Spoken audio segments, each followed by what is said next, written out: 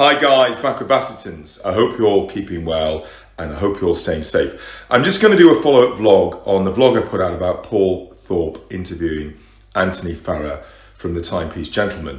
I've thought about doing this for some time, but this morning I've had a comment on that vlog, which the person was in pretty much agreement with me. And they said they weren't happy with the way that social media was being used in general. And I said, yeah, I agree with that to a point.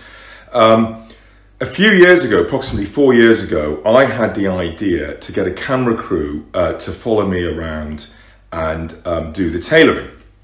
And what I mean by that, they would go and video diary my clients, my suppliers, you know, the makers, the merchants, the mills. I'd go to the trade shows, everything like that. And I backed off from doing it. And the reason I backed off from doing it, I built up a really good client base and I built up a really good supplier base, and it had been built up on trust.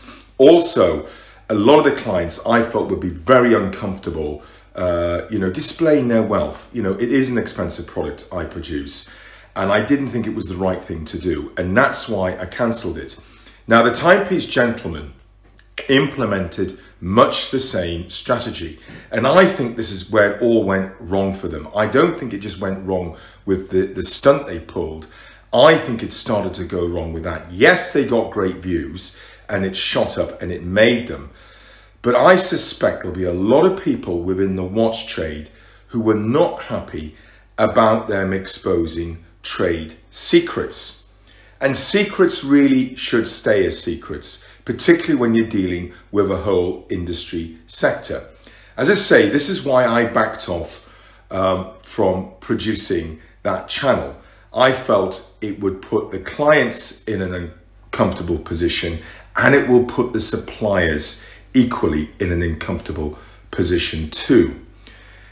And I'm glad I'd made that decision. I really am glad I made that decision, because having watched what's happened with the Timepiece Gentleman, I believe I made the right decision. Stay safe and stay tuned.